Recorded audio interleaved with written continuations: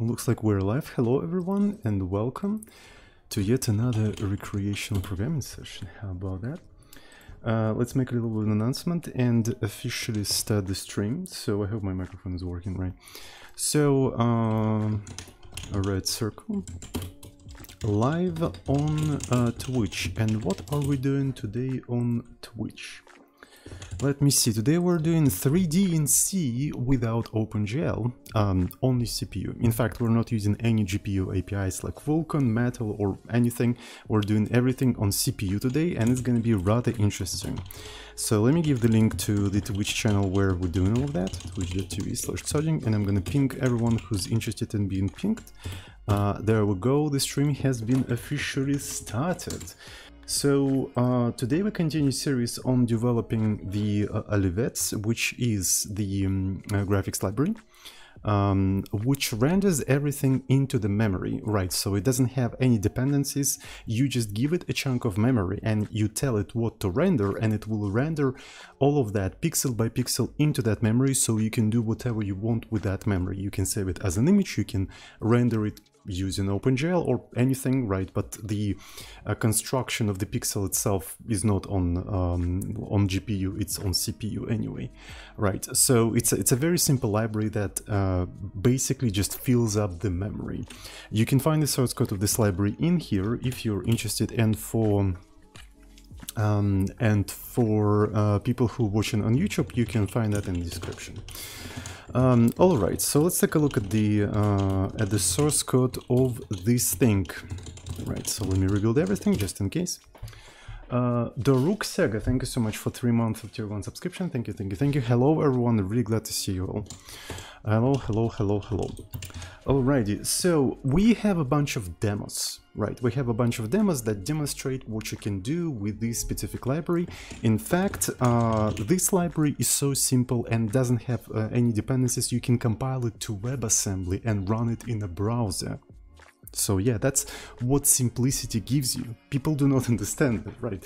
So they're trying to build like very complex abstract systems. But if you strip off stuff from the system, they become more cross-platform, right? Because the more dependencies you have, the more probability that some of the dependencies is just not available for that specific platform. The less dependencies you have, the more cross-platform your application is. If you can achieve the same thing with less dependencies, you make the application not only more simple, but also more cross-platform. People just don't understand that for some reason. I don't know, they think that to make things cross-platform, you have to make the thing more complex. It's actually the opposite. Anyway, right, so let me actually show you. HTTP server 6969, right? So, and these are the things that the library can do, right? So it can do barycentric coordinates interpolation, right? So that allows you to do the rainbow triangle. This is not OpenGL, by the way. This is like on CPU pixel by pixel. Transparency, gradients, stuff like that, no OpenGL, only CPU. So we have a simple 3D, but 3D projection on the screen is not done by the library.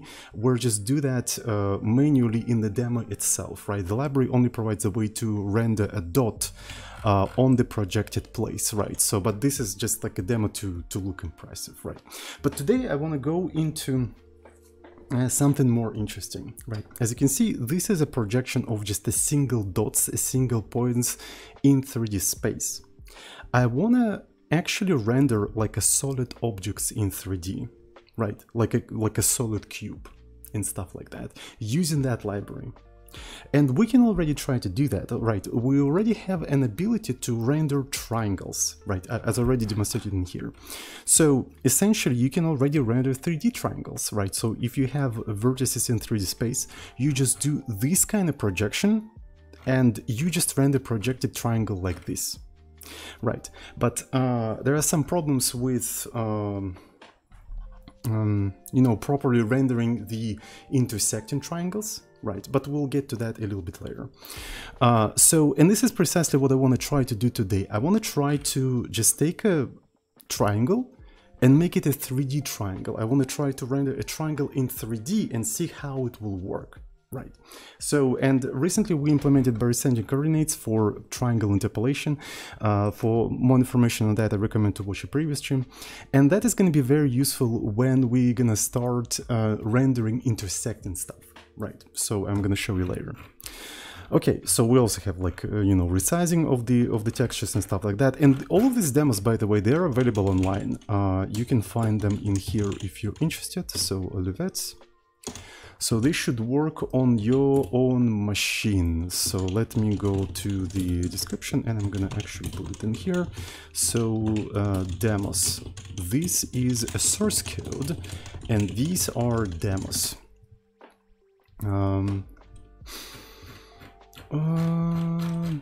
Now, okay, so to start doing 3D, I think I want to recall the math of projecting 3D point onto the 2D screen, right? So to do any 3D without any libraries or any dependencies or OpenGL, we need to understand the math, right? So I want to understand the math for 2D projection a little bit better, right? So we already, like on the previous stream, we did a little bit of LaTeX, right, where we explored barycentric coordinates, and we ended up with this PDF white paper that is available for everyone, right? And I want to do a similar paper, but for the 3D projection, right? Just explore how you do 3D projection and come up with the formulas, and then we're gonna use that formulas to project a triangle in a 3D space, right? So let's go ahead and try to do that. I'm gonna create 3D projection. Yeah, well, let's call it 3D projection. I'm gonna call it text. It's not text, it's text. 3D projection text.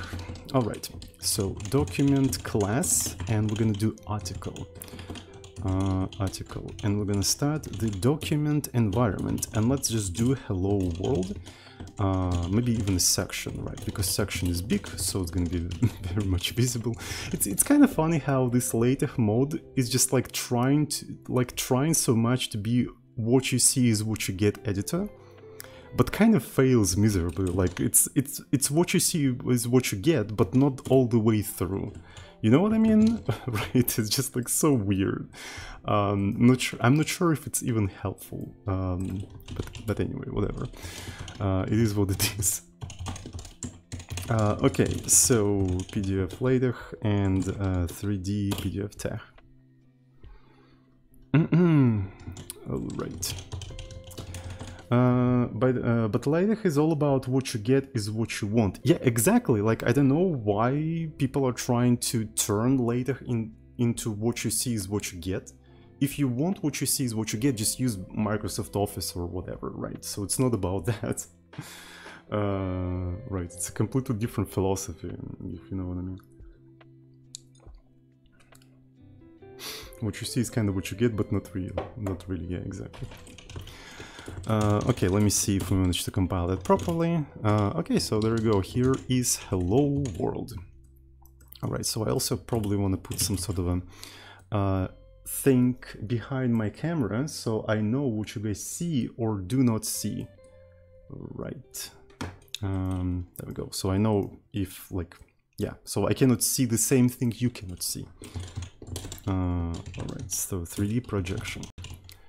3D projection, right? And I can quickly recompile the entire thing and I can change it, and as you can see, 3D projection. Okay, so I really liked how in barycentric coordinates, I need to learn how to pronounce that word. It's a really difficult word for me to pronounce. Right. Right.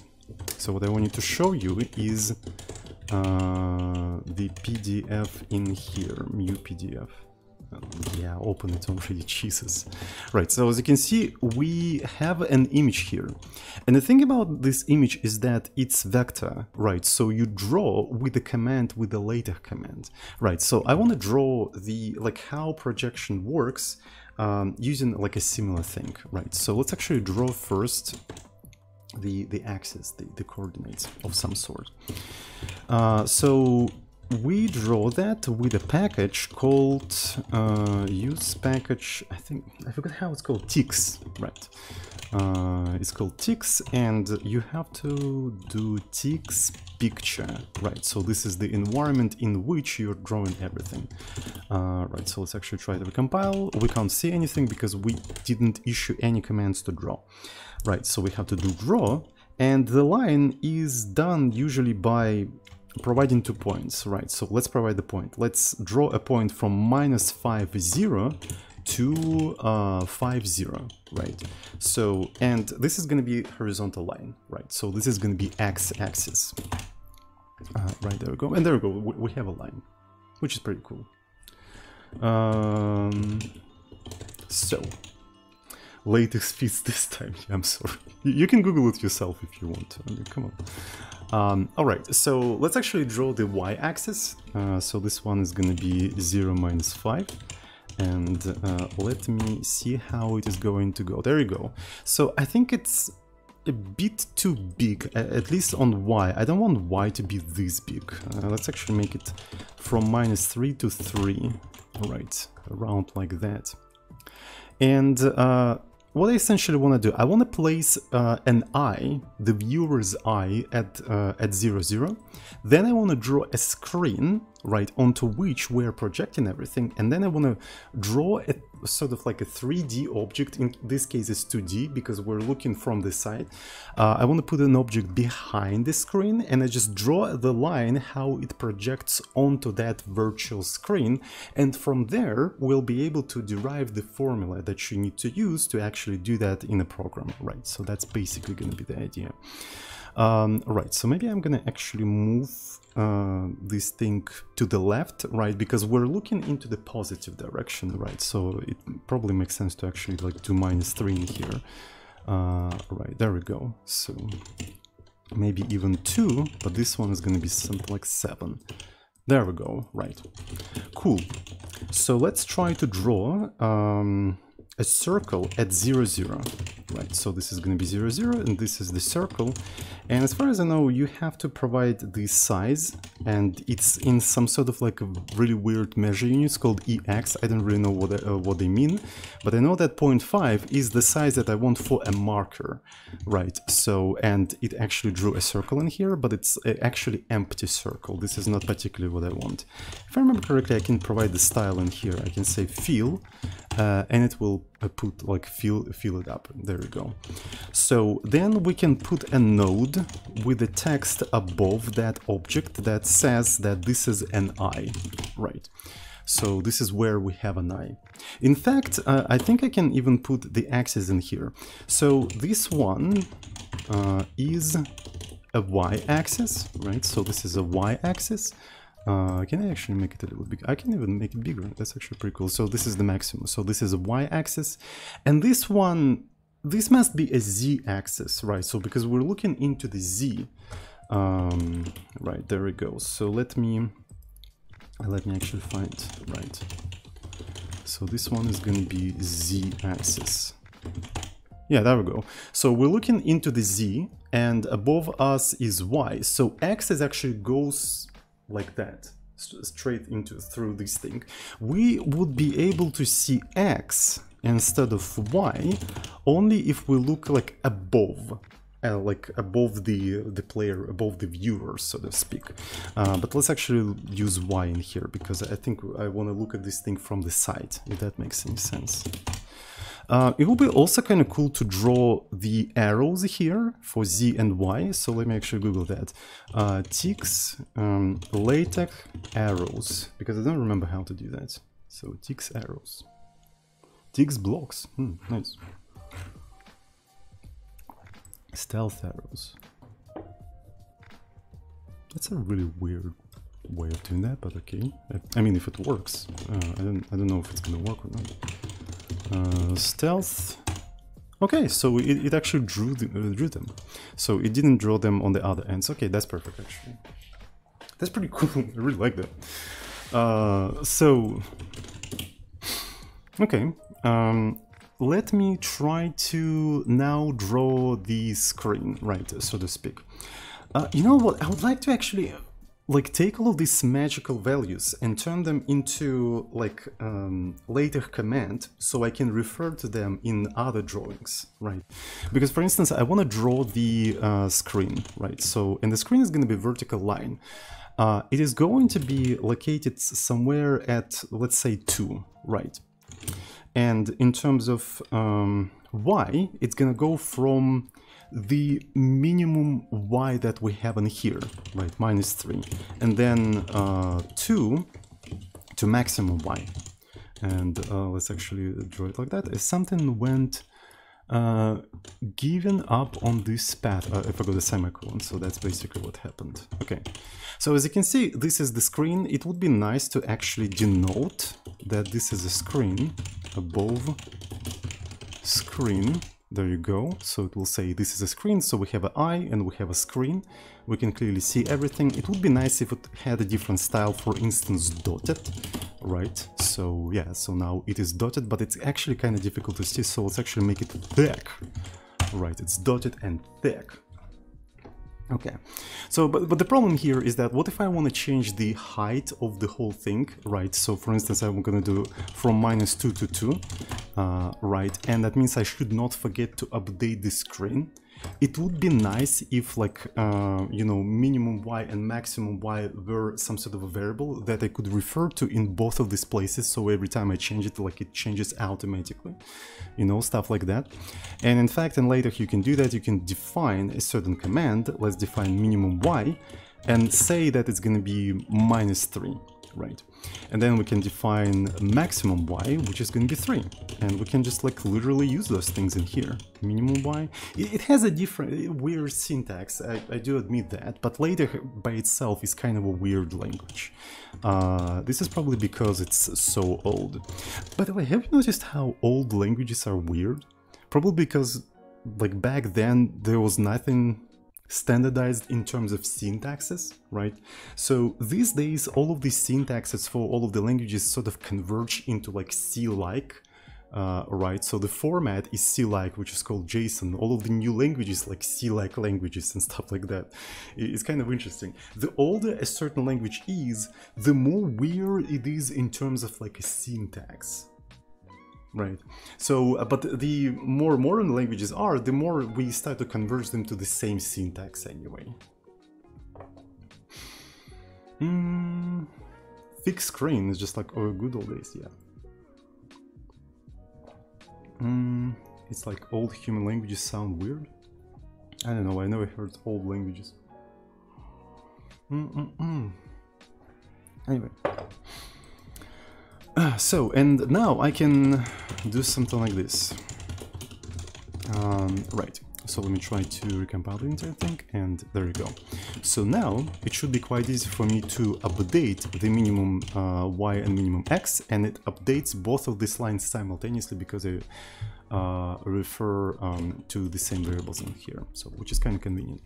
Which probably makes sense to maybe introduce like minimum z and maximum z, you know what I mean? Like so.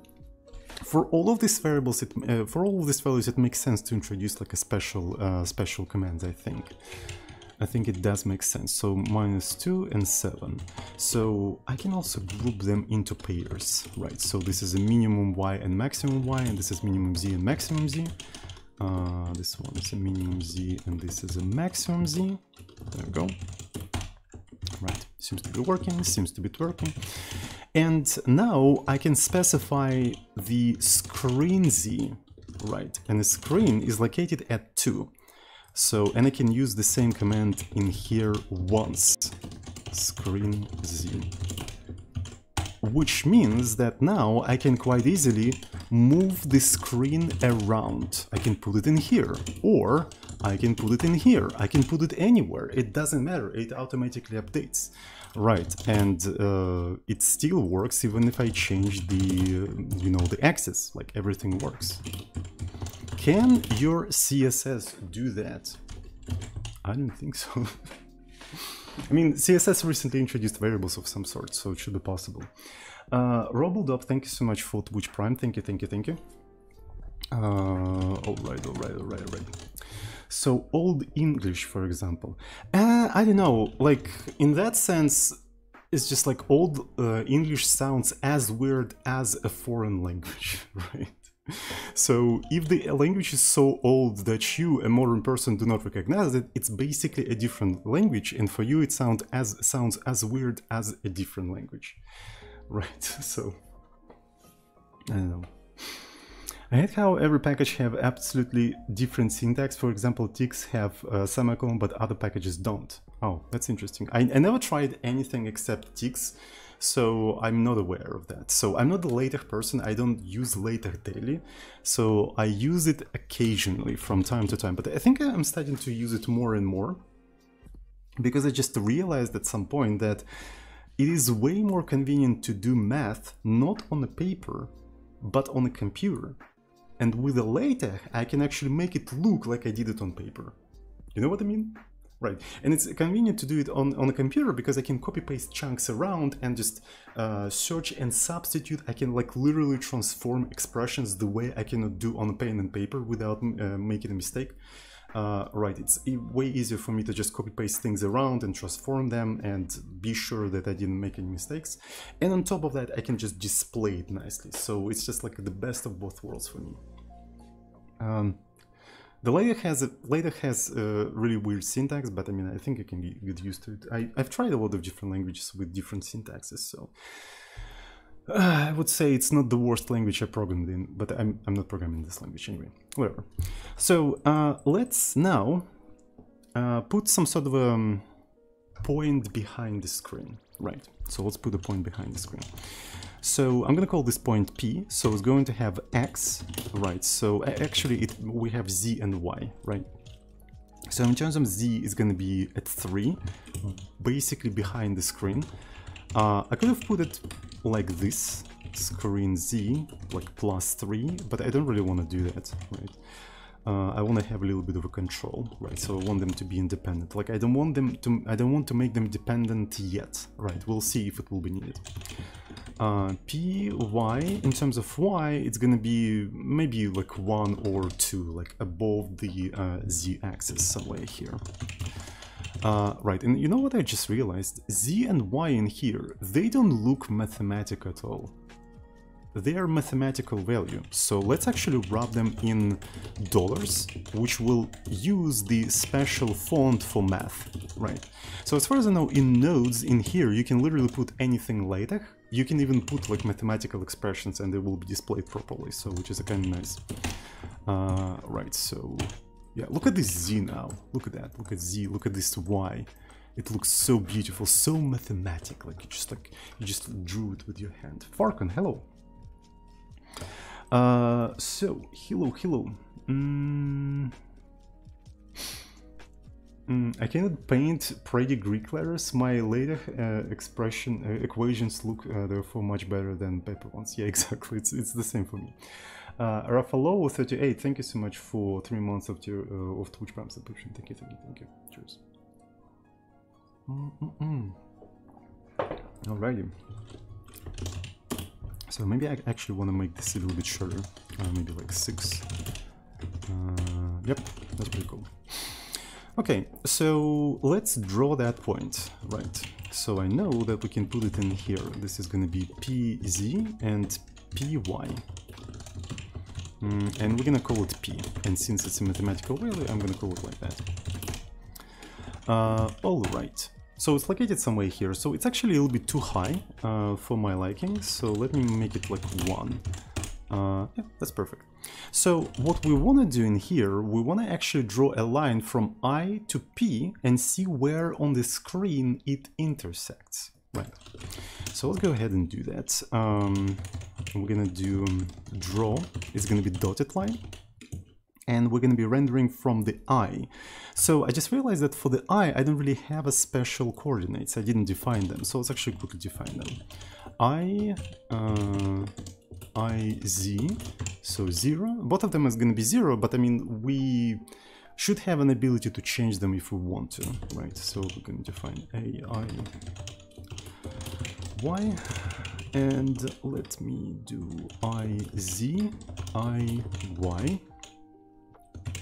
And then we're gonna take the eye and we're gonna draw this thing into point P.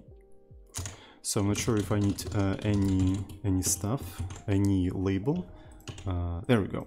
So, and essentially what we need to do, we need to find this specific point of intersection of this line from I to a point, so some sort of object P onto the screen. Right.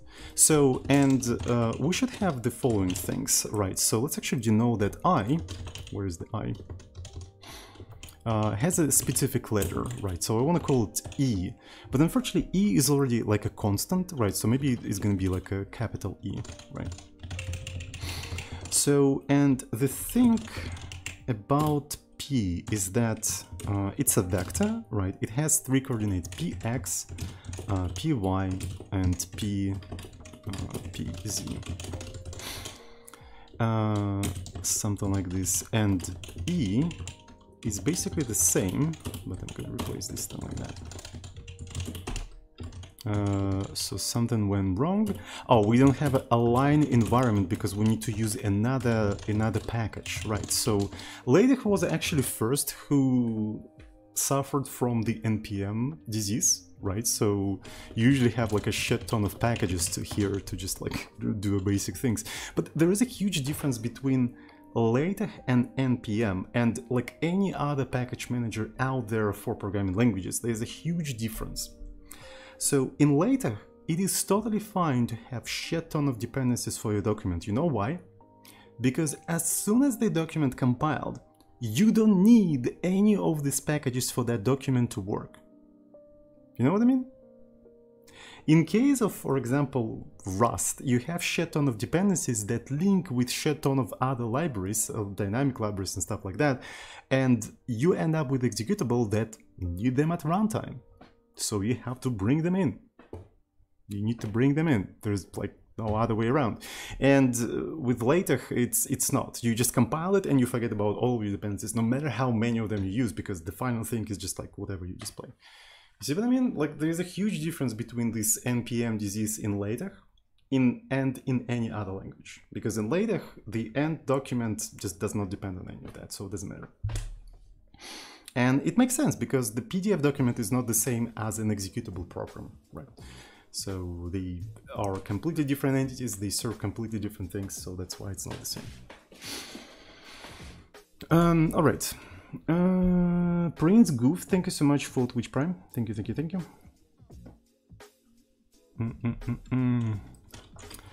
AMS Math, I think. All right. So let me try to recompile this entire thing, and there you go. Here is the stuff. But it would be nice to also align them, right, by the beginning of the line, like so. Right, there we go. So they look aligned. Okay, so given these coordinates, can we find that projection somehow? Right, so let's actually find out. So we're gonna call that point, that projection point as P prime. So let me just draw that. I'm gonna draw field. So I don't really know where in terms of Y it is located, but I know for sure that in terms of Z it is located at the screen Z, which means I can do screen Z, and I'm gonna put 0 for Y for now. I'm gonna render the circle. Right, I'm gonna render the circle, and then above that circle I'm going to print P prime. There we go. Okay. So here's the point, but this is not the point of the projection. So we know the Z of that point. We need to find the Y of that point, right? We need to find the Y. And here we have a line. So that means to find that Y on this line, we need to know the line equation, right? So we need to know the line equation of this specific thing. So the line equation, if I'm not mistaken, is y multiplied by slope equal to slope multiplied by x plus c, right? So that's basically what we have. So slope is effectively y divided by x, right? So y divided by x, and in terms of c, C is equal to, so if you basically move this thing back in here, it's y minus kx, right? And usually it's any point, right? So, but we can pick the first one. So, and in here, it's probably going to be 2 minus y1, and this is going to be 1 minus maybe y2 minus x1. Right, so this is difference between them. So y2 basically point to the second point in here is p, but the first one is I. So we can actually put all of this stuff in here, right? So effectively, we take screen z, the x, and we need to multiply it by the slope, right? So we need to multiply it by the slope, and slope is p y minus iy divided by p z minus iz. Right, there we go. So it's not particularly visible in here because the formula is rather long, but here is the slope. We multiply it by the x in here, in this case it's z, and then we have to add c, and c is going to be iy minus the slope yet again, So it's going to be actually kind of big. So let's actually try to simplify it first. So if I put c in here, I end up with two members in here with the same coefficient, which is k, right? So I can bring them in here, and I can basically put them like that. There we go. So that means I don't need the second slope in here. So here is the slope, and I multiply it by z minus iz, right? So minus iz plus iy, and that formula should compute me the y based on z, right? So knowing the formula for the line, that should actually work. So let's actually see. And I think I know what's up with that, right? So if you want to have, like, I remember that.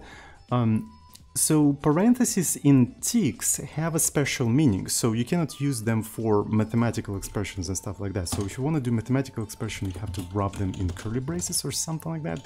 I remember having a problem like this.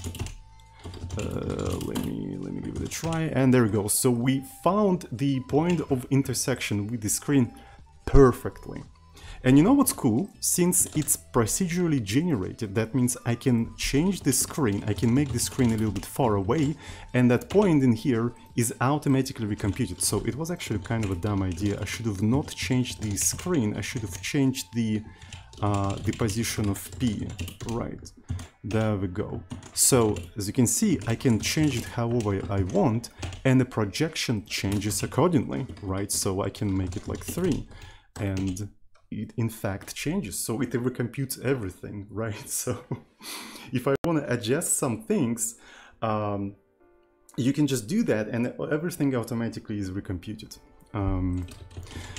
So that's pretty cool, but it's not particularly, it doesn't really demonstrate how 3D projection works, right? For a 3D projection, it would be nice to actually have like at least 2 points in here, right? So this is 1 point. How about the second one? Let's actually put the second one onto the axis. So this is going to be P1, and this is going to be P1 prime, right?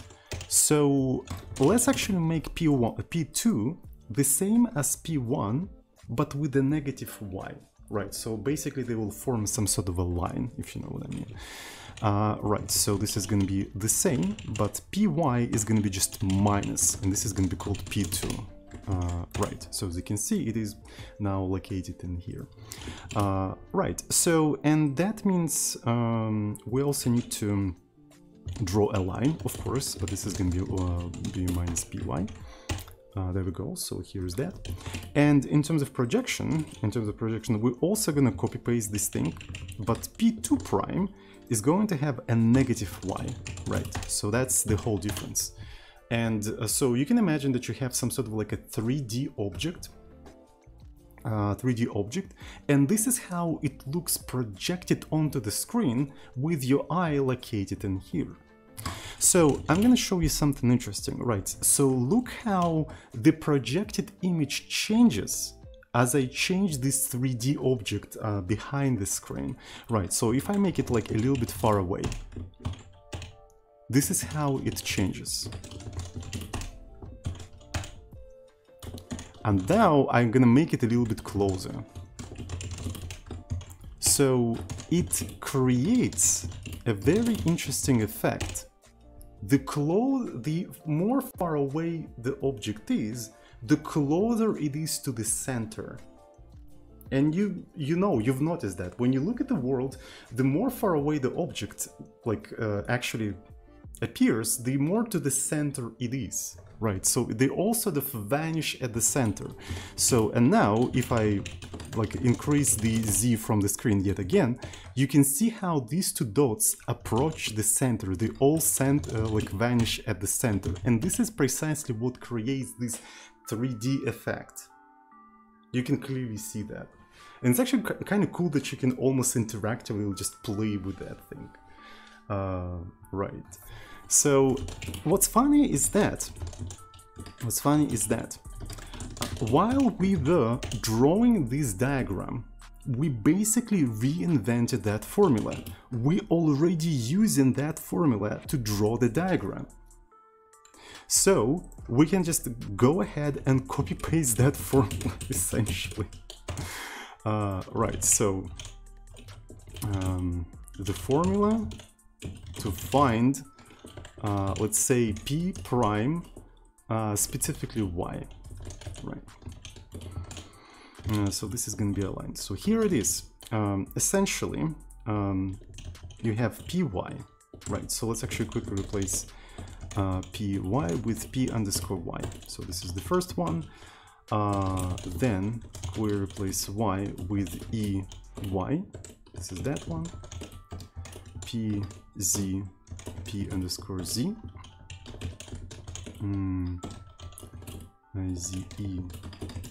Z. So I'm not sure about this screen Z. How are we gonna denote that? Maybe it makes sense to actually call it SZ. Right, there we go. And by doing that, you effectively get P prime Y, or maybe you have to do it like this, right? P prime Y. There we go. So.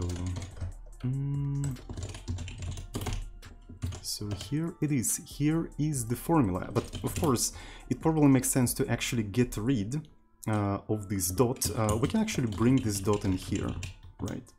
And then we can use a fraction, right? We can do frac, like so,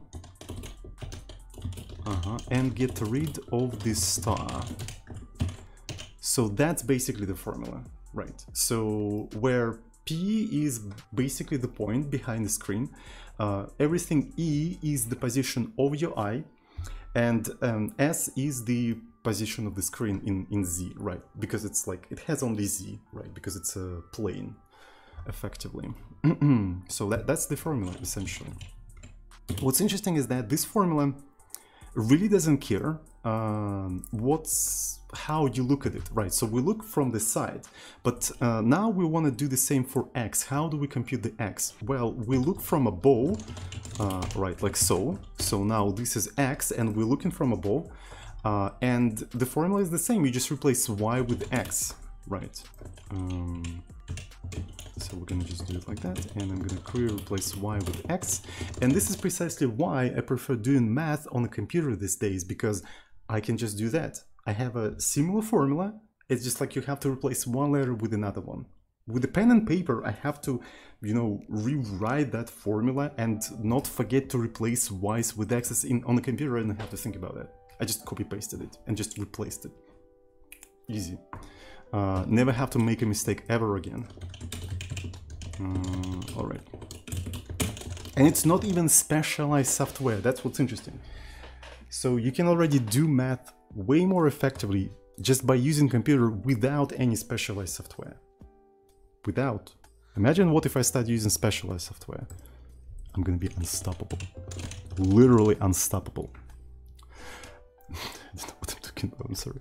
Anyway, so this is the second thing. So let's actually say formula to find p prime. Right. Okay, let's take a look. So here it is.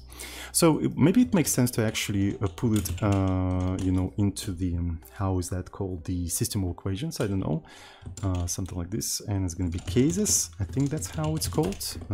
Right. So it looks a bit compressed. I'm not sure if introducing cases was actually very useful because it looks like kind of small now.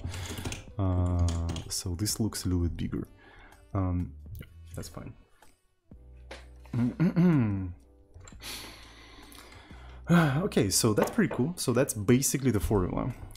You know what's interesting is that we can assume your eye being always at the same place, right? Which sounds kind of weird, right? So like you're supposed to move around. If you're gonna assume that your eye is located in the same place all the time, how you move around and stuff like that. This is the trick. In computer graphics, you never move the viewer, the player, whatever you want to call them. The player always stays in the same point. You move the whole world, right? That's how we usually do that. So if a player or a viewer have a particular position in space and a particular rotation within that space, you rotate and move the whole world, and then assuming the player being at 0, 0, 0, you just project on their screen. Like a spaceship in Futurama, yeah, exactly. So that's how you usually do graphics, right? You don't move the player, you move the whole world because it's just easier. Right, in a computer world, right, in a computer specifically. In real world, things work a little bit differently, but who knows? Who knows? Like I heard, I'm not a physicist, but I heard that physicists say that the universe expands equally everywhere. Right, so, which basically, so when you hear that the universe expands, like what is the center of its expansion? It expands relative to what? And apparently, from what I could understand, it expands everywhere equally. Right, so at any point in the space you can see, that point, it expands relative to that point. You move to a different point, it expands relative to that. Like it expands everywhere simultaneously. It's like you're blowing a balloon, right? You're inflating a balloon. And each point on that balloon, they are getting apart from each other equally. Right.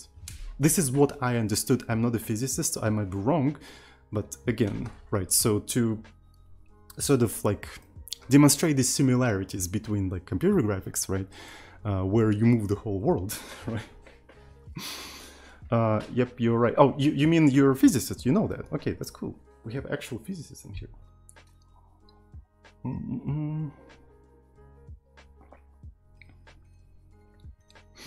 It's semantics only because it does not really matter if you have world matrix or user. I don't really like to think in terms of matrices when I do graphics. I think matrices only obscure things, right? Because matrices, what do matrices do? The matrices are a way to encode operations on vectors, like in computer graphics at least, right? So they are a bunch of operations already compressed and encoded for you into this little small black box that you don't have to understand. Right. And in fact, you can do everything the matrices do manually without the matrices. You can basically decode all of these operations that are compressed and encoded into matrix and just do it yourself. The only thing matrices do is that they make it concise, but at the same time, they make it obscure. So when you're learning things, they kind of stay in your way, right? So, and that's why I don't really like them when I like studying things, because I don't like this abstraction. You know what I mean, right? So it's like I want to learn how do I project a thing on the screen. I start Google that, and like everywhere I go, they tell me, oh, just take this little black box and just put it into your program and don't think about it. I want to understand how the black box works. Like, can we talk about that? No, this is a black box. Smarter people than you already came up with that. Don't question it, just put that black box into the, like, I want to learn things. That's why I don't like matrices, like when I learn things. They are useful when you actually like doing production stuff and stuff like that. But when you learn it, they're just like obscure so much stuff from you. It's just insane. It's like you want to learn how to do things and like everyone tells you, oh, just use this library. Don't understand how it works, just use it. Don't question things. Am I the only one like that? I feel like I'm weird because everyone just chooses the path of just memorizing all of these matrices without understanding how they work and just like call it a day. Maybe I'm just weird. Oh, it is the same for you. Yeah, that's actually pretty cool. Because like I do not undermine the usefulness of matrices. I do think that they're a good way to compress and encode, you know, operations on vectors. But that is useful when you actually want to compress and encode operations on vectors. When you're learning those operations, that's like the opposite of what you want. Completely opposite of what you want.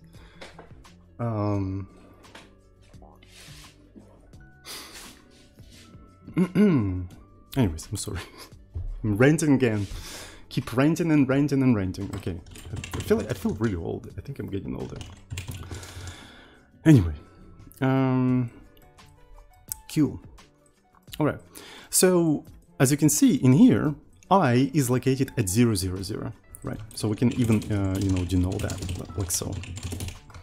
So I is located at 0, 0, 0. So now look. Here's the I. Here's another I. I'm not sure if I can, like, you know, maybe like this. So here's the I, another I, another I, another I, another I, another I, another I. If you replace all of them with zeros, what you're gonna end up with?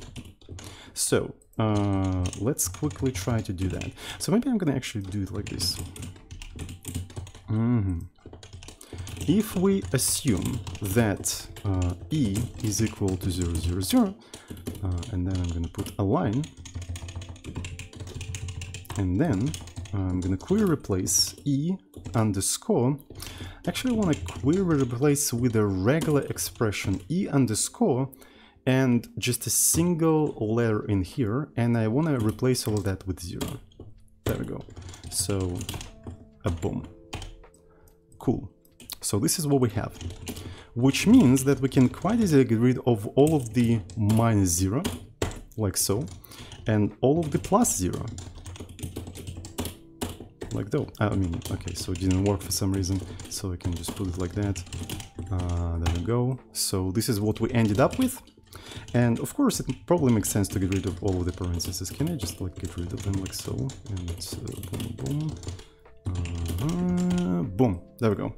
So the only thing that matters in here is the basically position of the screen. But we can assume that position of the screen is 1, right? Let's say and as z is equal to 1, we can query replace s underscore z with 1. There we go. And this is what we end up with.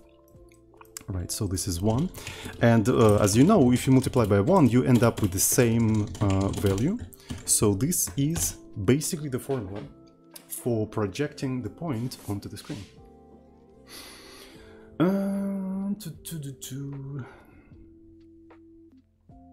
Okay. So essentially, if you assume that your I is located at 0, 0, 0, and the screen is in front of you with a distance 1, and all of the objects are behind that specific screen, you can project them onto the screen with just this. With different parameters, the formula may be a little bit different, but in that case, just use this formula, right? Just use this one. And OpenGL uses normalized coordinates, meaning that the objects are expected to be located in -1, 1 in X, -1, 1 in Y, and I think in terms of Z, they're expected to be located at 0, 1. Right, we can do the same, right? So essentially, we can just locate objects in that specific space. We can shift that space behind the screen, project whatever we had onto the screen, and we can take the projected points and just render them on the screen. And some people say that rendering is hard is just division. Yeah, so actual rendering is rather easy. It's understanding how to come up with this formula is hard, right? So first you need to just draw this entire diagram and put some objects behind the screen and see how you can project. And you need to notice that this is a line, and projecting is effectively finding a point on a line knowing x. So in this case we know the x, we just need to find the y of that thing. And to do that you just use the usual line formula, and eventually you just end up with this thing. So yeah, that's basically what we have. So maybe I would like to clean up this thing a little bit, because, so for instance here I have P1 and P2, but here I refer to just P and P prime. So I would like to say something like when we refer to P, we mean either P1 or P2, and the same goes for this one. When we refer to P prime, right, we mean either P prime 1 or P prime 2, right? So essentially when I say P, I mean either of these points, right? It doesn't matter which one, so either of them. So I think that's quite important. And another thing I need to say is that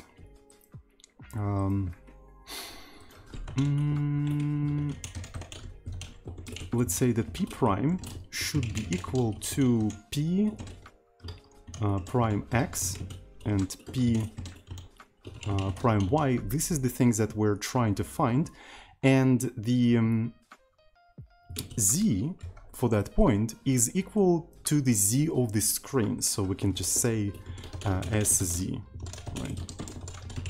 There we go. Okay, so that's basically what we have. So this is the P prime. So the follower is 07, thank you so much for Twitch Prime, thank you. For P prime.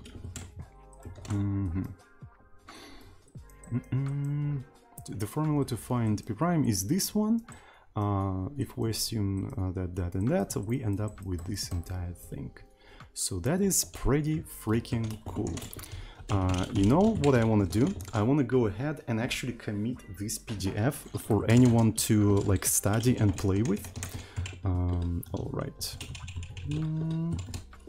So introduce 3D projection white paper. Oh my god, this sounds so fancy. Like I feel like I'm some sort of like a scientist who writes white papers and publishes them to the internet. This is so freaking cool. Isn't that cool? I think it's very cool. Right. So it gives me this sense of validation, right? So it feels like I'm doing something useful for the humanity. In fact, I'm not, but I mean, anyway. So if you want to read this PDF, right, you can find it in here. So here it is, and of course there's the TEX file, right? So you can also play with that. So I'm gonna put it in here. There you go, there you go, there you go. So this is how you project onto the screen. And in fact, as far as I know, like OpenGL does basically that, right? So yeah. So in OpenGL, you have to project yourself. Yeah. So in modern OpenGL, you have to project yourself. Like I remember that in OpenGL 1.0, you could say, okay, use the special projection matrix that is built into OpenGL, and it will just do all of that stuff for you automatically. I remember that. In OpenGL, like starting from 2 or 3, you just have to do all of that in the vertex shader yourself. So yeah. And I remember when I discovered that, I was so freaking upset. In fact, OpenGL 2.0 is the most disappointing thing compared to OpenGL 1.0. Because for the sake of control, they basically got rid of everything good from OpenGL 1.0. Right? I really liked how the first version of OpenGL just does everything for you automatically. You could just like initialize this library and there you go, you can do 3D. It's just like you do 3D. OpenGL 2, you have to do so freaking much to just render a cube. It's insane. It's just like shaders, compile shaders, project things around. Like, why do I have to do that? It was so nice. I could just initialize it and have a cube. It was so cool. But they got rid of that because you need control. You need a fine control. You need to be able to control each individual pixel. If you don't want this kind of control, just use the engines that smarter people than you created and shut the fuck up. So that's basically what the industry constantly tells me. Sorry. it's fine. I'm just half joking. Anyway, so let's actually try to play with that idea, right? So let's create a simple program that just creates a bunch of points in 3D space and projects them onto the screen and maybe animate that and see how we can turn that into like a solid triangle. Right, so let's create maybe a separate folder. I'm gonna call it 3D Proj. Right, so I'm gonna do that in a separate folder in here because I'm gonna be experimenting with things. And let's create main.c. Right, so let's do include stdio, and I'm gonna do main, and I'm gonna just do printf hello world. Right, I'm gonna clang, enable all of the possible warnings, and I'm gonna just try to compile this entire thing. And if I run this entire stuff, as you can see, it says hello world. I forgot a new line. Okay, so we have a pretty cool thing. Right, so as I already said, we have demos. All right, so I can do triangle SDL, and this is how demos look like, right? So all of this stuff is rendered using the graphics library. But on top of the graphics library, I developed a special thing that makes it easier to compile and like create demos, which is called VC or Virtual Console. Essentially what you have to do, you have to include the VC, which also include Olive.c. You create the canvas and you create a method to render. You just render everything into the pixels and you return the canvas from the render. And everything else is done by this thing automatically. Everything, absolutely everything. And this is actually kind of cool. Let me show you. So it's so freaking cool that I'm thinking I should make this a separate library as well, or maybe include it into the main library. It's kind of funny how like the auxiliary library just for the demos looks more cool than the library itself that I'm developing, which is kind of weird, but I'm gonna show you anyway. So in this case, you don't even have to have any entry point, right? So what you have to do, you have to include vc.c, right? But it's located somewhere here, right? It's located at demos, right? So then we're going to create Olive.c canvas render, and we accept delta t, so it does animation, right? It creates animation, and it actually provides you delta time, basically the period of time between the frames in seconds, and it's flow, that means you have a fractional part of the seconds. So let's actually define the size of the canvas for ourselves, right? So this is going to be height, and let's allocate this entire thing. So it's going to be pixels, width multiplied by height. So width multiplied by height. So let's create a canvas super quick. OC, Olive.c canvas. So I provide the pixels, then width, then height, then stride, right? And then I return this entire thing. So let's actually fill it up with something. Fill OC, and let's fill it with a gray color, like so. Cool. So I don't have to do anything else. I literally don't have to do anything else. What I have to do, I have to compile this entire thing. Right, so, but it cannot find the Olive.c anywhere, so what I have to do is maybe put, like, improve the include path, right? So I'm gonna put the include path in here. Okay, so you also have to define the platform macro, like for which platform you want to compile this demo, right? And there are three platforms, like Wasm, SDL, or Terminal. Right, so what I'm gonna do, I'm gonna provide the platform SDL. I want to do SDL platform. But if I'm going to be doing the SDL platform, I also need to link with SDL. So let's quickly do that as well. Link SDL2. There we go. And as you can see, it created a window. But now, right, so I don't use LaTeX, so I can actually put LaTeX in here.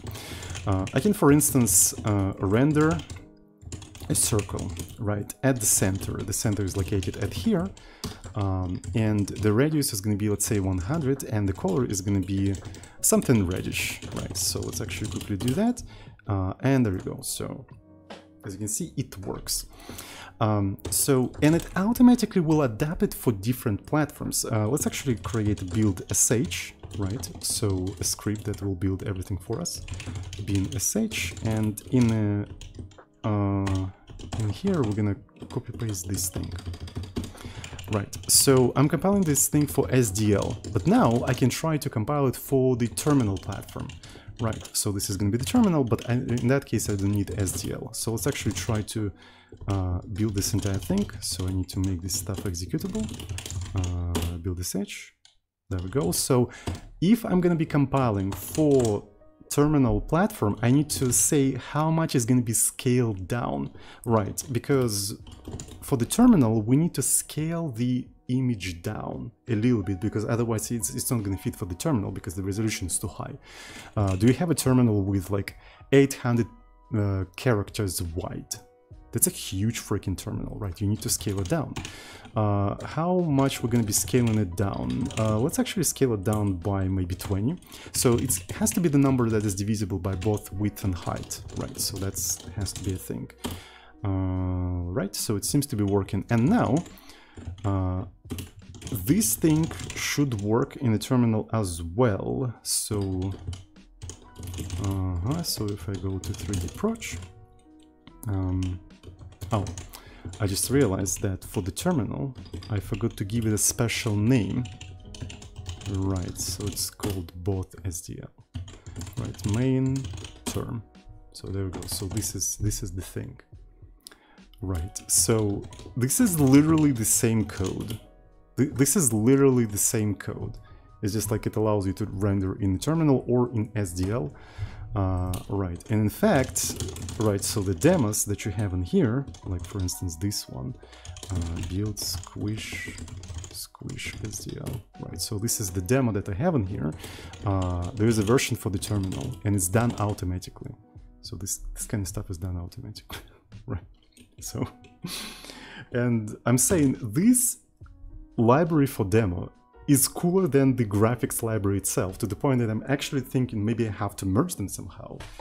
Right, so because it's kind of cool.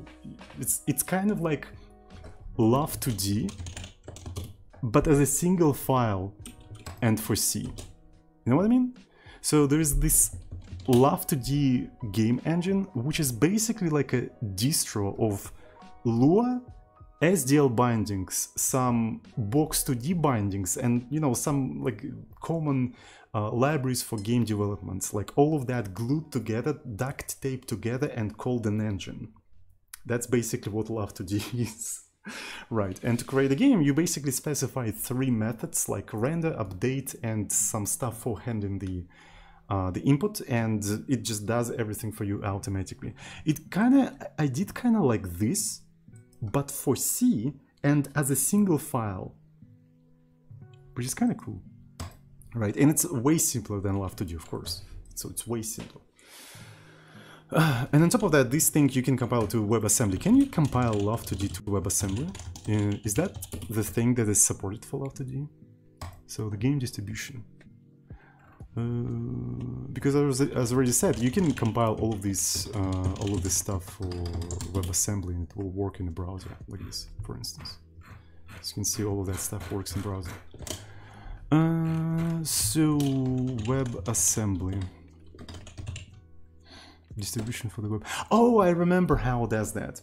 Yeah, essentially there is like a single bundle for Love.d that is interpreted by the runtime, and what they did, they just implemented like the interpreter for browser, right? So we can take the same love file and just put it. Okay, I see what they did.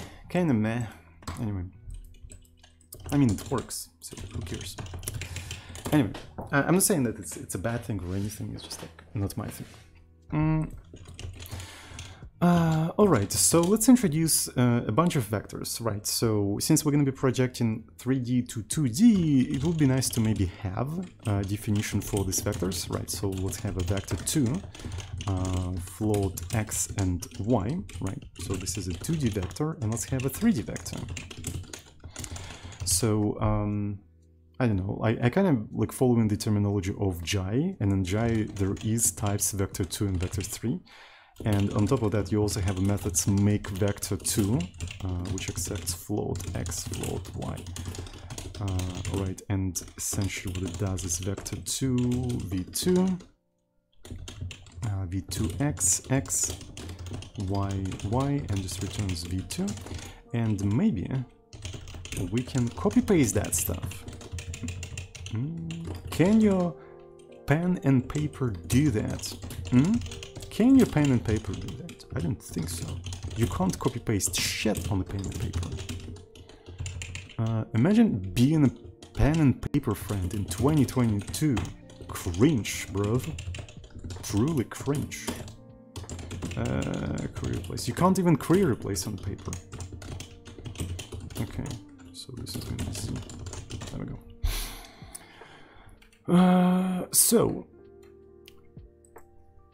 You know what? I think I want to make a small break before I continue developing this thing and just make a cup of tea. Right, so let's make a small break and make a cup of tea. Alright, so let's go ahead and implement this thing, right? So we have 2D vector and 3D vector. So the thing we need to do, we need to be able to project a 3D vector to 2D space, right? So let's call it project 2D 3D. I guess it's a good name.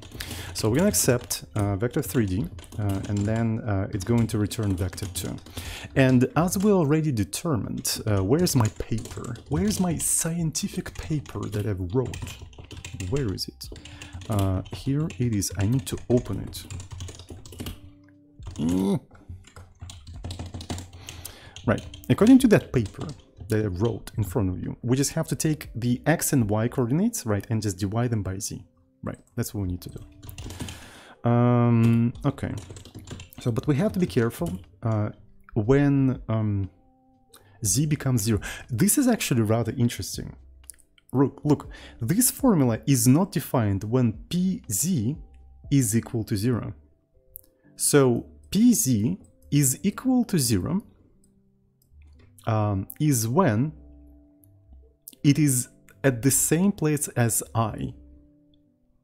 It's kind of interesting, right? If we are sort of modeling the physical process here, where you have an eye, you have a screen, and you have an object behind the screen. And we have this simple mathematical model that describes that process. If you take an object and stick it to the eye, that specific case is not defined and leads to division by 0. Right, if you have an object and it just goes into your eye, that's division by 0. Which is kind of funny if you think about it. Right. So, like division by 0 not being defined has some sort of interesting meaning. Right. It cannot be seen anyway, yeah. What's interesting is that if it's negative, I guess it just gets reverted. Yeah, it kind of gets reverted. Wearing contacts is dividing by 0, but it doesn't go inside of the eye, inside of the eyeball.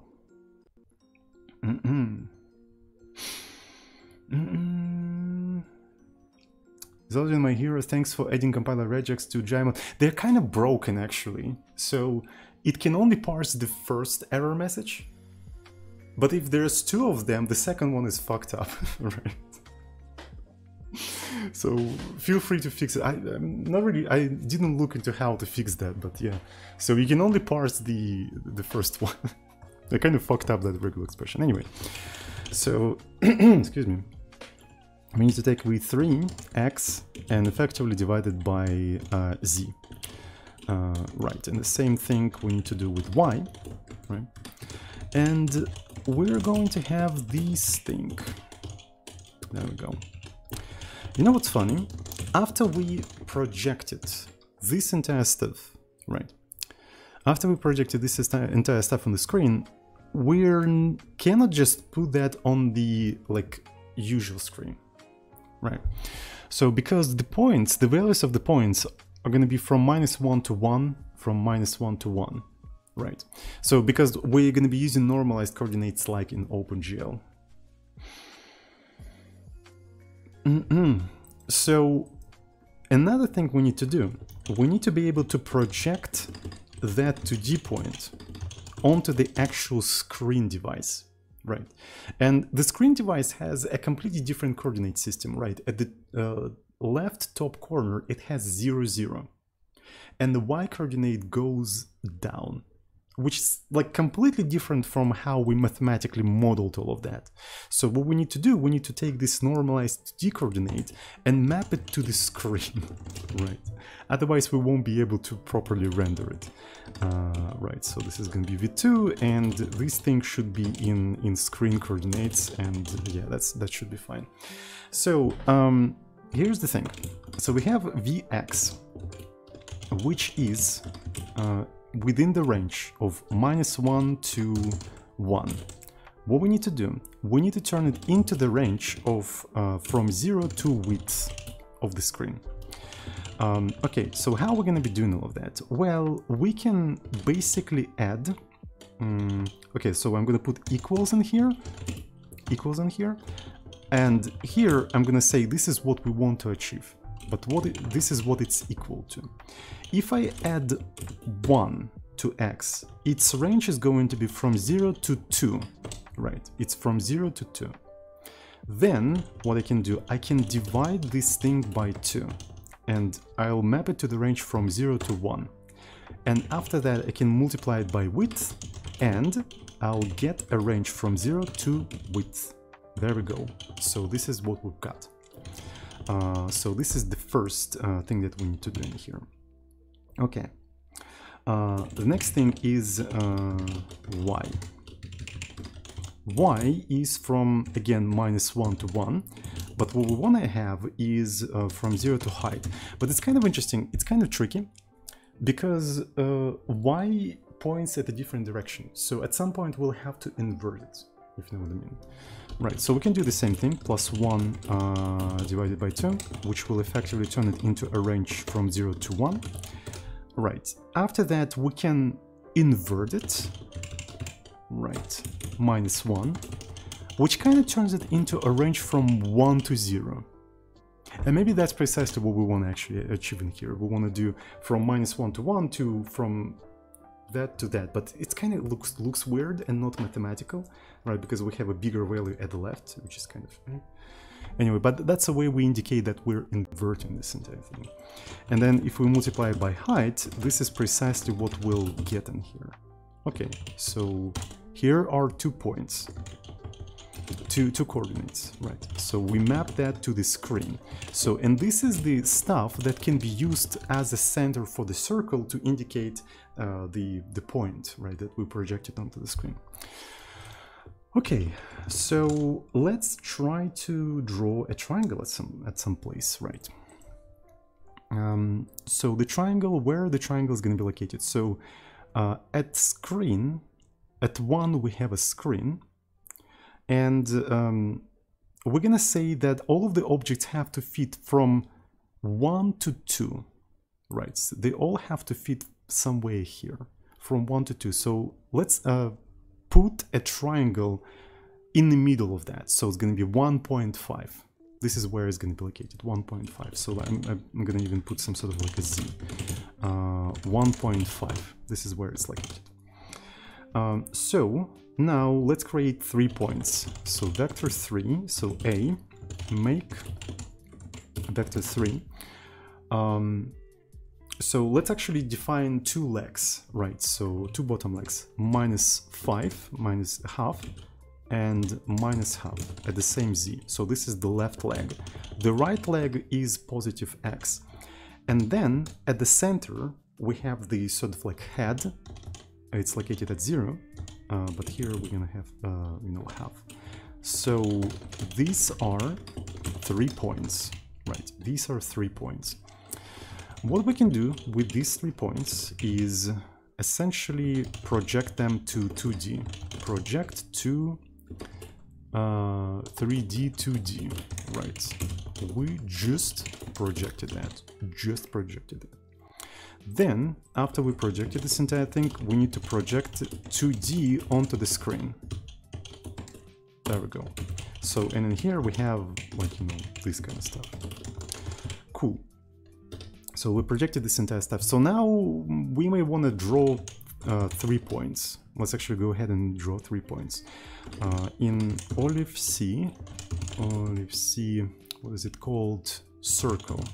Right, so this is going to be a circle. So this is OC. The center is going to be AX, AY. So vector is actually floats, but here we accept integers, but that's fine because it's going to be converted to integers anyway. Here I'm going to put like 10, and the color is going to be something like, let's put red, because why not? This one is going to be B, and this one is going to be C. There we go. So if I try to compile this entire thing, it does not compile. Why? Because I forgot to return this entire thing, but that's fine because I'm using statically typed language, which just tells me the thing that I have to do. So 3D. Okay, why did I call this 2D, 3D? I want to do 3D to 2D. There we go. So it's the other way around. Cool. So now, after that, I probably also want to actually indicate what exactly am I building, right? So I need to trace this entire stuff. Cool. As you can see, we build SDL and we build term. So now I want to start this entire thing, and as you can see, we have 3 points. It's kind of difficult to see that they're in 3D space, but trust me, they are in a 3D space projected onto the screen. Trust me. Source, trust me, bro. So we can try to do some interesting things, right?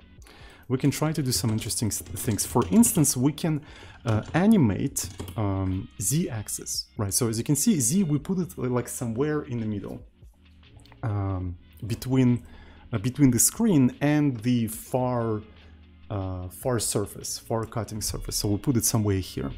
We can try to basically make it closer or more far away, right? So we can animate it like that. So let's do the following thing. So we can animate it according to the time, but to animate it according to the time, we need to keep track of the global time. Global time equal to 0, and it's actually rather easy. So every time we render the next frame, we just increment the global time variable, and we have the current time.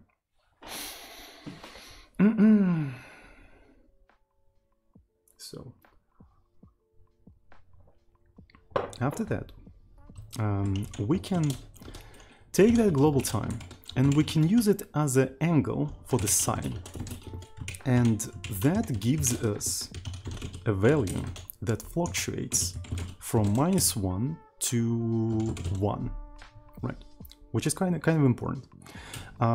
So if we try to literally add this thing to here, if sine f becomes -1, it will go below 1. It will go below 1, and it go, you know, in front of us. It basically will pop out of the screen. So thank you so much, Anonymous, for gifting tier 1 sub to Tsoding Loves Rust. Thank you, thank you, thank you. So essentially what we want to do, we want to maybe multiply that by half, and when you multiply it by half, the range is going to be -0.505. So that means the one of the closest it will go right at the screen, which is not ideal. We probably want to actually multiply it by 25, right? In that case, it's going to fluctuate like you know, in a quarter, from -0.25 to 0.25.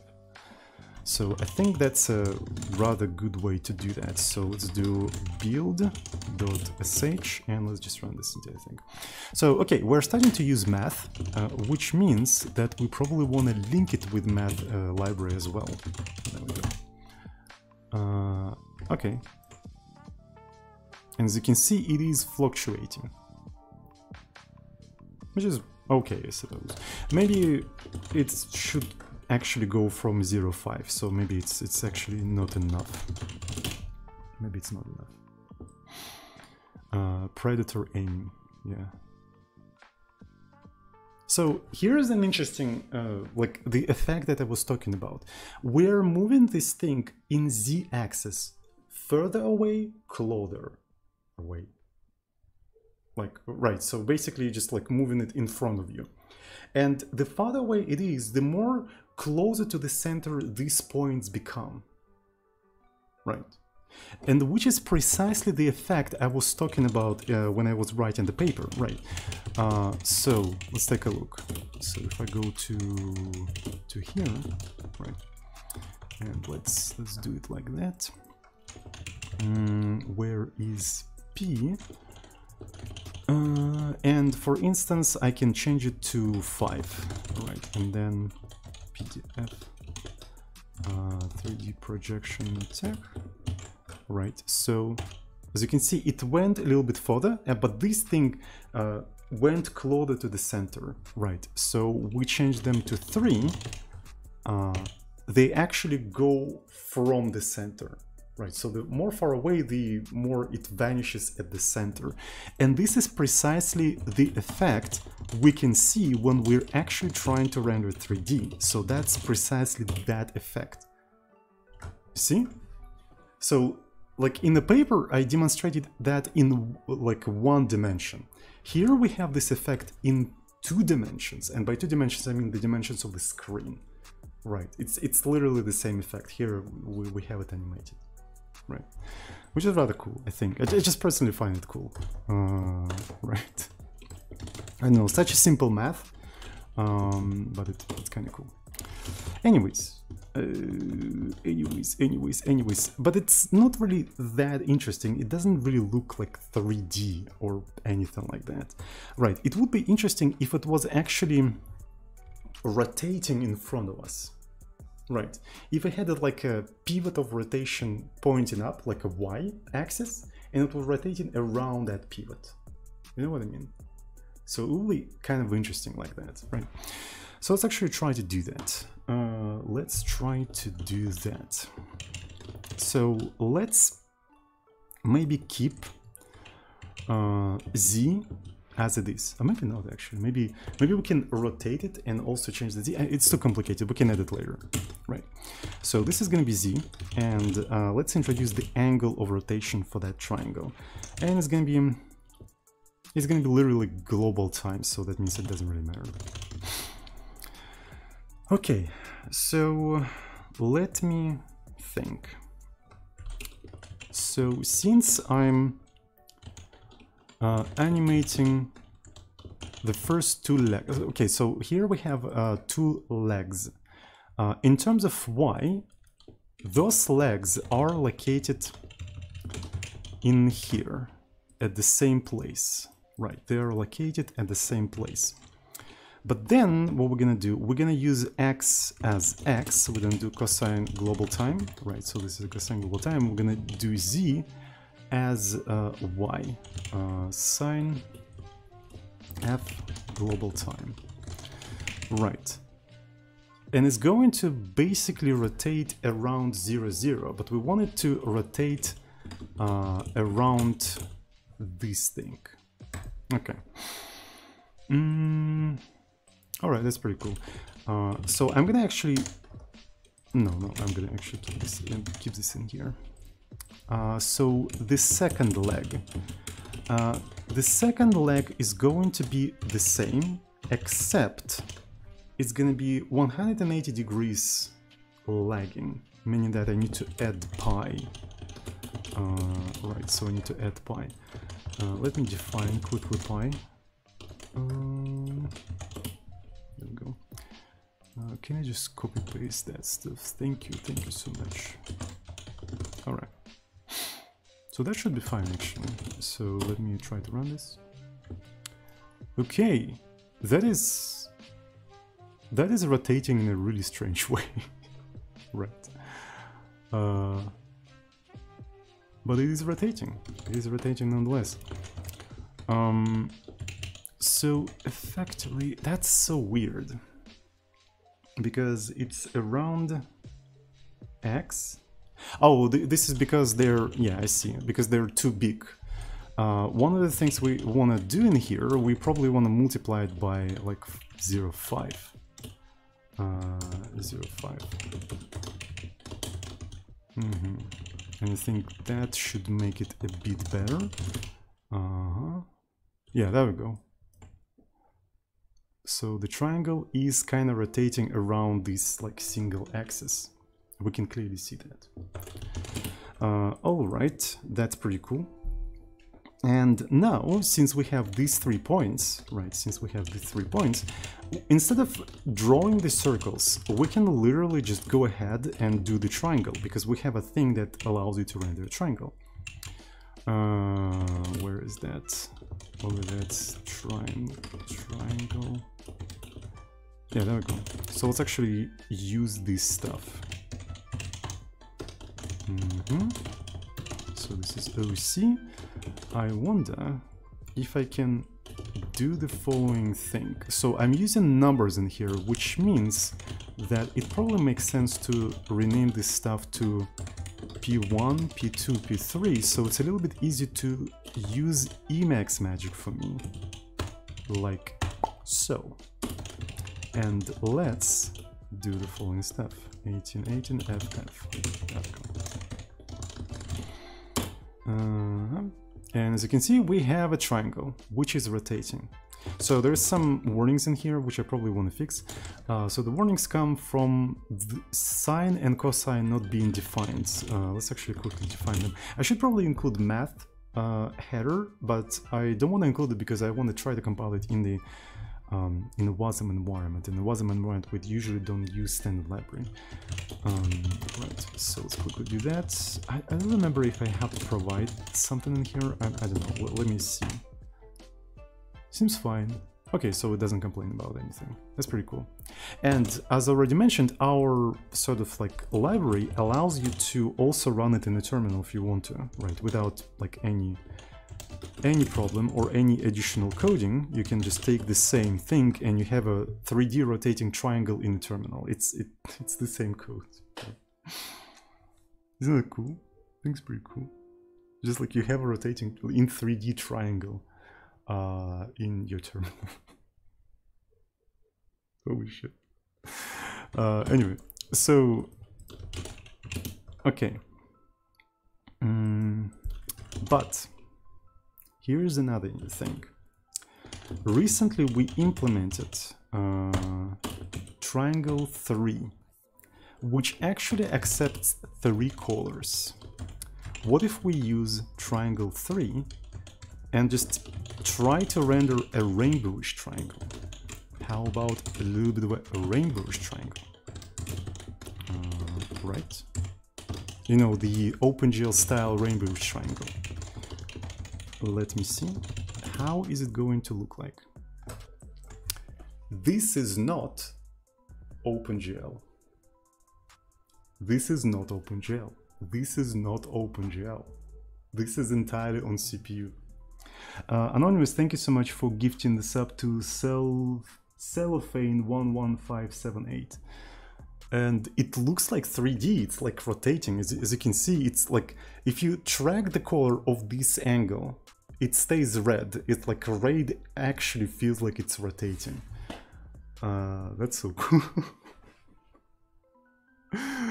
That's so freaking cool. And again, it's not OpenGL. We render this triangle pixel by pixel on CPU, on the freaking CPU. That's so cool. And we basically reinvented and understood. We didn't just use the math as a black object. We re-implemented and understood the whole math that goes into doing this precise thing. And since we're doing that pixel by pixel, yet again, we can run it in a terminal. In a terminal, we don't really have callers. Or do we? Which is actually a good point. We can actually introduce like a callers with ANSI. Let me actually put a to-do about that. What the fuck? Why didn't I do that? Okay, demo VC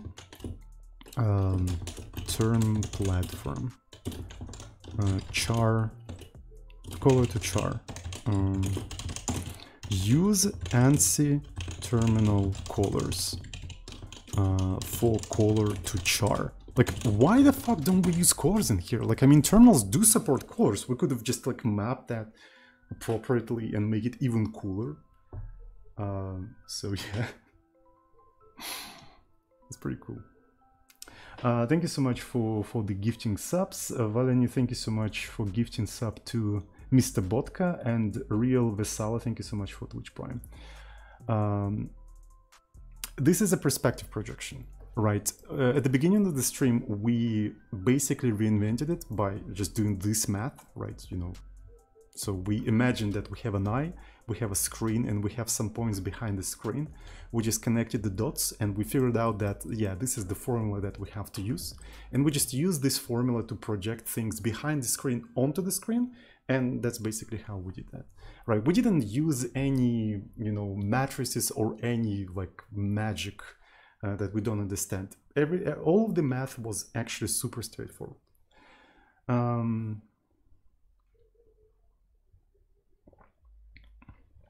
you please scale final image by character aspect? It's actually kind of difficult because I have no idea what font you're using.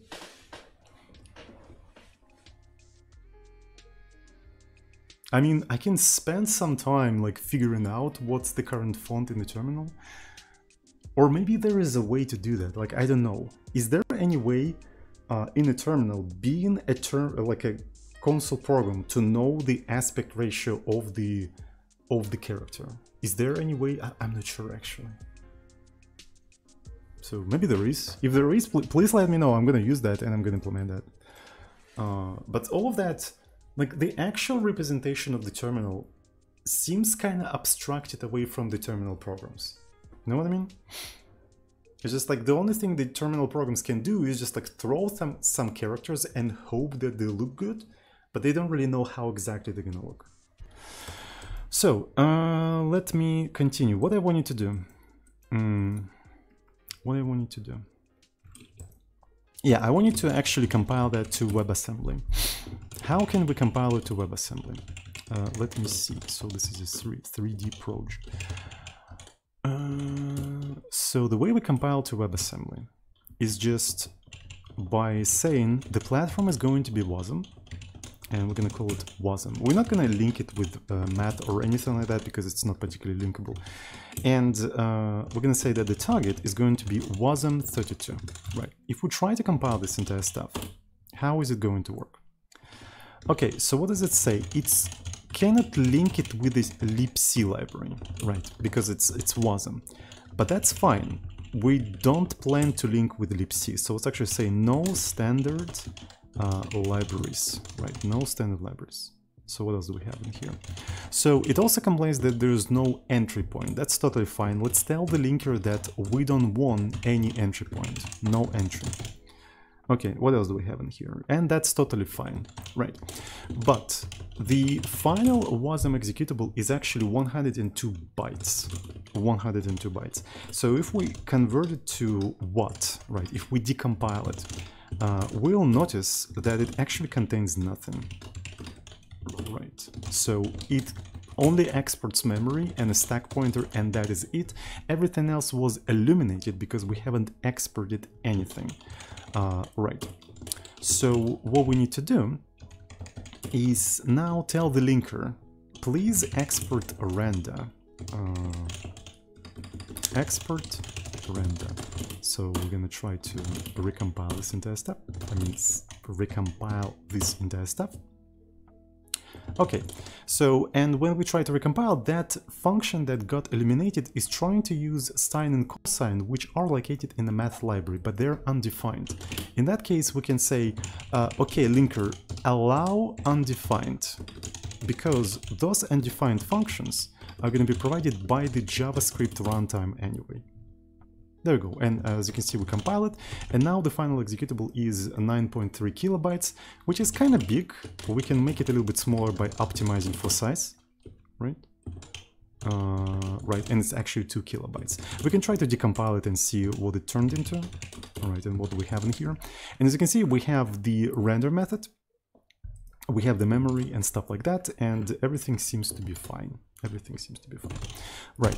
So essentially, like, how do you even run this thing in WebAssembly? Because it requires setting up an environment and stuff like that. Well, there is, for this sort of like a demo library, there is a JavaScript runtime. Right. So vc.js. Right. You provide this JavaScript runtime, and it just makes that demo work in browser as well, right? It just implements whatever is required for that specific thing. And it actually got reminded me that I'll need heap base as well, right? So I need to export heap base. And heap base is basically a name that tells the WebAssembly where you can start using memory. Because how C program compile to WebAssembly works, like how it lays out its data. So at the beginning of the memory, it puts the data, read-only data. Then after that comes the stack that grows towards the zero, towards the data. And after that goes the heap. And everything after the heap, you can use that to implement, for instance, malloc. If you do like dynamic allocations, you can basically put that after the heap base. And that's why this heap base, that symbol, is so important. It tells the JavaScript runtime like from where it can start using memory of the WebAssembly, right? And it's quite important because what it needs to do sometimes, it needs to allocate a little bit of memory and give a pointer to that allocated memory back to C, so C can put something there, so the JavaScript can actually extract it from there. You see what I mean? Right. So, and to be able to do that, it needs to know where it is safe to actually use the memory, from which point.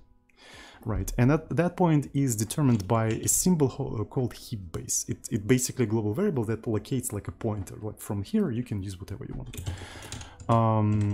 So I think you can even Google more information about that if you do Clang WebAssembly heap base.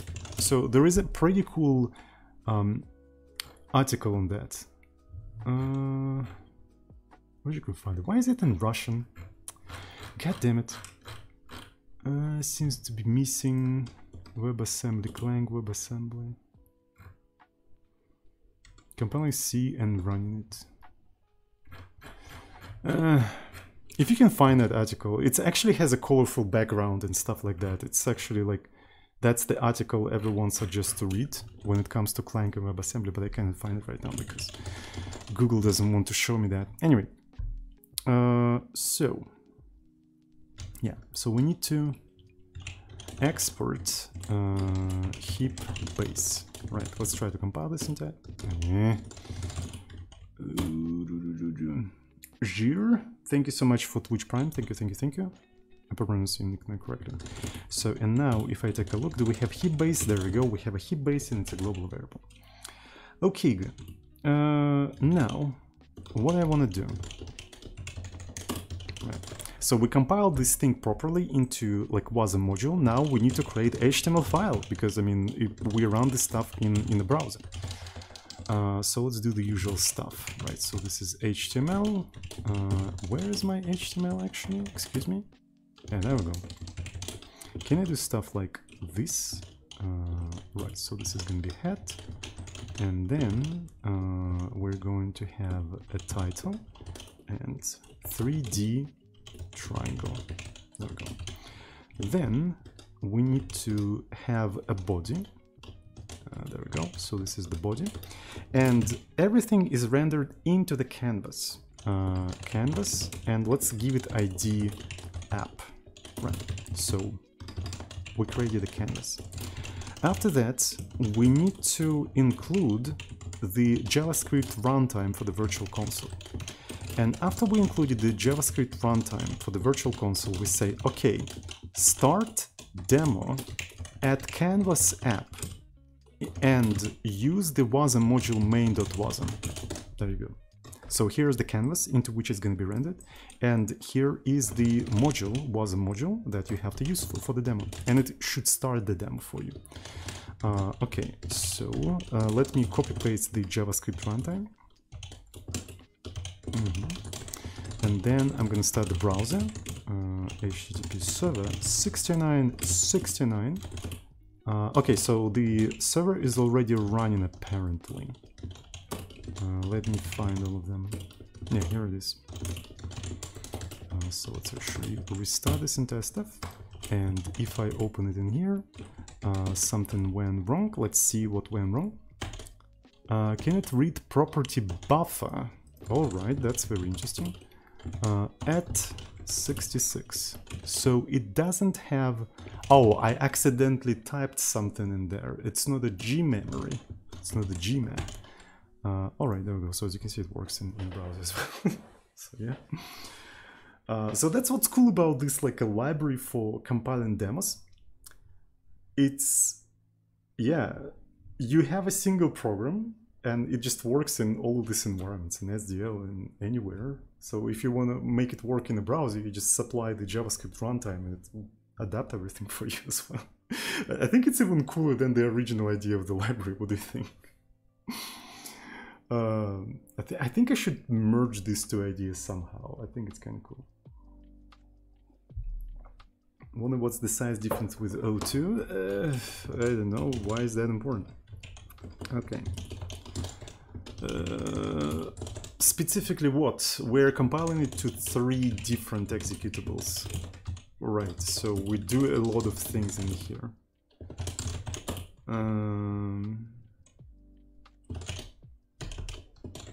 2.5. Anyway.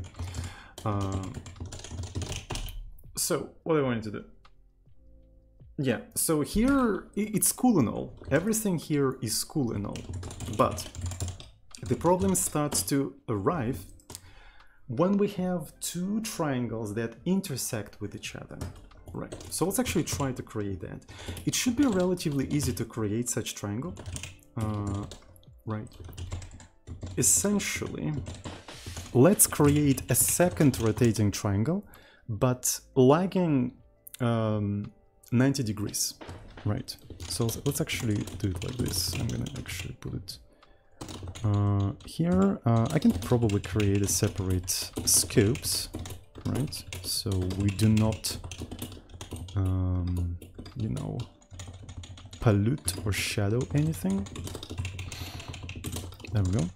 So, and how can we make it lag 90 degrees? So 90 degrees is in fact pi, or how much is it? It's half of a pi. Yeah, it's half of a pi. So we can do pi and half. So we can effectively add half of a pi to all of this stuff to make it lag 90 degrees, right? So, and if we try to recompile all of this, okay, so there's a floating point. So that means there is a division by 0 somewhere. Let me find where. So let me put ggdb.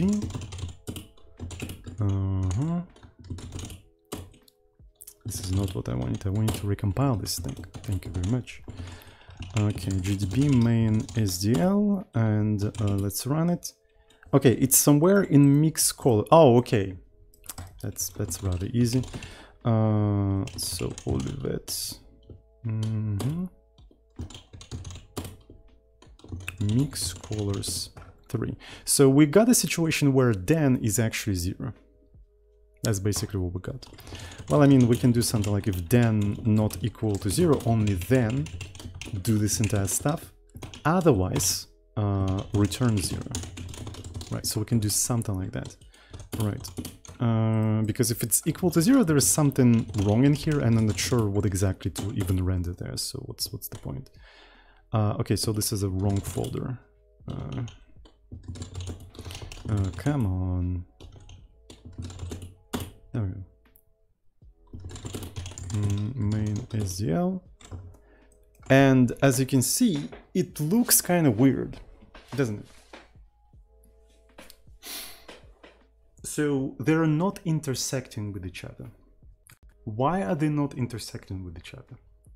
Right, they're supposed to be like, yeah, like a cross, but they're not.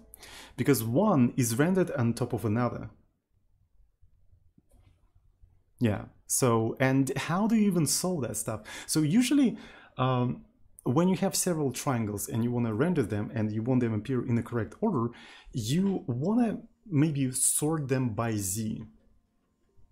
But here, sorting them by Z is not going to help you. It's not going to help you. It's just like one is always going to be rendered on top of another, but you need to partially draw one triangle and partially draw another one. How do you do that? So this is very interesting because remember how in the previous streams we implemented triangle interpolation, right? So essentially on the triangle you can associate values with each individual vertex, and as you render pixel by pixel, you know how close you are to one vertex or another, and based on that we compute the color of that pixel, creating this beautiful gradient. You can use this technique to associate any value with the vertex, any value. One of the values you can associate is Z value. Right, so for each vertex you know the Z value of that thing. And by using the triangle interpolation, you can compute the Z value for each pixel. And knowing the Z values for each pixel, you can actually compare how pixel of one triangle is closer to you than a pixel of another triangle. So this is called Z buffering. Right, and we're going to implement that, but already on the next stream, because I already streamed for 2 hours, but this is basically like a sneak peek into what we're going to do on the next stream. Right, so having triangle interpolation allows you to know a Z value of a single pixel of a triangle, not just a single vertex, but like a single pixel. I can pick a pixel on a triangle and tell what's the Z value of that inside of the pixel. Using the triangle interpolation, I can do that. So that's the point of the barycentric coordinates that we were like reinventing on the previous stream. All right. So yeah, that's basically going to be on the next stream. Does anyone have any questions? Was today a cool stream, by the way? I think today was actually a pretty cool stream. I really enjoyed it. Defeating NVIDIA on CPU rendering pixel at a time, yeah. Next stream when? I don't know, when I feel like it. Yeah, the schedule, don't follow the schedule. Schedule is broken. So for a moment I couldn't tell if it was rotating right or left. It's like one of those, you know, puzzles.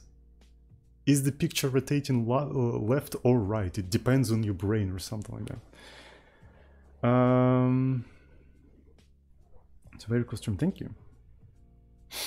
Where can you find my Emacs config? There is a command called .files. Right, so yeah. .files command and you can find it in here.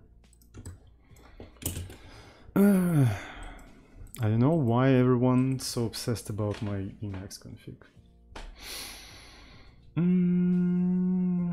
Thank you guys for watching. Can we use different CPU scores for programming? Maybe. So what's interesting is that we can, yeah, maybe we can parallelize this entire process, like of rendering things and stuff like that. Basically split the screen into like 4 quads and do computations for each quad on different core. Why not? So, but one of the things I want you to do vectorization. I want you to use like CMD instructions, but in the future. Do you tell beforehand on Twitter about your streams? Of course not. Twitter is gonna shadow ban that. The thing about Twitter is that this kind of stuff is really discouraged by Twitter algorithm. If you start posting like similar stuff like a stream announcement, especially stream announcements that contain this, the links to a different server that goes outside of the Twitter, it's gonna rank that specific tweet on their algorithm so freaking low, it's gonna be basically shadow banned. It's pointless. What Twitter wants you to do is to shitpost that gets a lot of clicks and shares and likes and stuff like that, right? So that's why I don't do that on Twitter. Because I used to do that, but at some point the stream announcement just get zero interaction. It's just like nobody saw them. Because Twitter thinks it's spam, so just like, you know, puts it down. In fact, it's kind of pointless to advertise one social network using another social network, because social networks tend to have algorithms that suppress that because they're competing with each other, right? So they're competing with each other. Twitter might be competing with Twitch in some sense.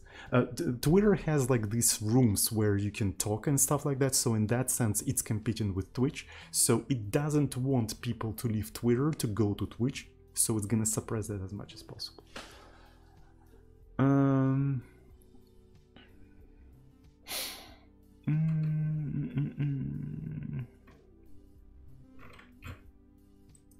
All right, so I guess that's it for today. Thanks everyone who's watching me right now. I really appreciate it. Have a good one, and I see you on the next recreational programming session. So yeah, love you